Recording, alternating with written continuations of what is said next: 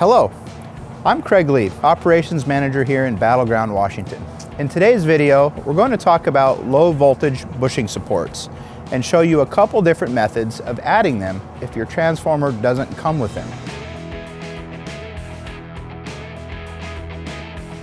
You would be surprised to know just how many leaks are caused by unsupported low voltage bushings. Basically, when you add lots of heavy cable onto a low voltage bushing, the gasket becomes compressed on the bottom and not on the top. And over time, that can cause leaking from the top of the gasket. Bushing supports keep upward tension on that bushing paddle, relieving the strain on the bushing assembly and gasket, and prevents that sort of a leak. There's no hard and fast rule, but adding any more than 8 cables per phase, depending on the size of the cable, is a situation where you'd want to consider adding bushing supports.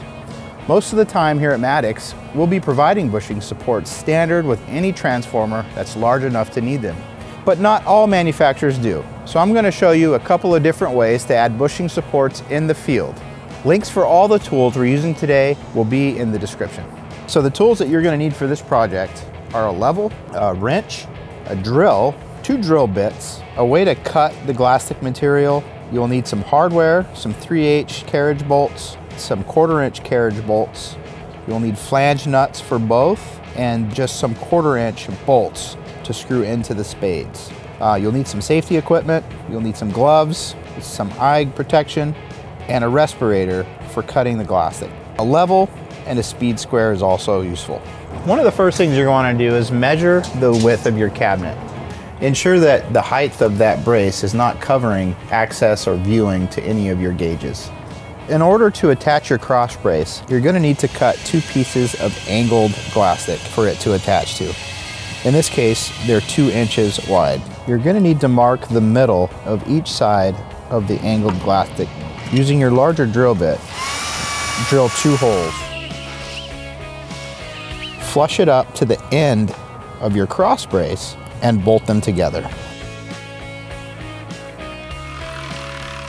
Repeat this step on the other side. It's important to ensure that your bracket is flush with your cross brace. You're going to dry fit your brace into the cabinet, keeping in mind not to cover any of your gauges. Ensure your cross brace is level and level it down to your bushing spades. Mark your holes on the sides of your cabinets and drill through. Bolt the bracket to the side of the cabinet and the center barrier utilizing your 3/8 carriage bolt and a flange nut. Measure down from your cross brace down to the center of your bushing spade. Add 1 inch to that total measurement and transfer that onto your glastic piece to cut. Utilizing your smaller drill bit, drill through the glastic at the point which you marked. Go ahead and cut your glastic strip to the correct length. Grab a 1/4-inch bolt with a lock washer and bolt into your spade.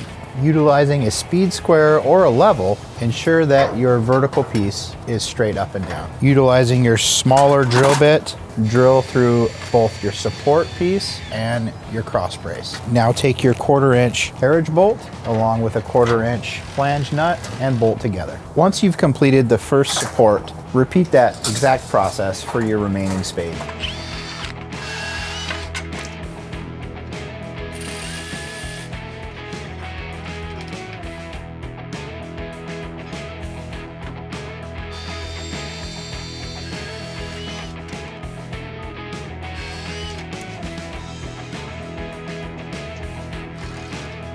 Once all your braces are in, be sure to take a rag and clean up your glastic dust, wiping down all surfaces. Please ensure that all of your hardware is tight and secure. Thank you for watching today's video.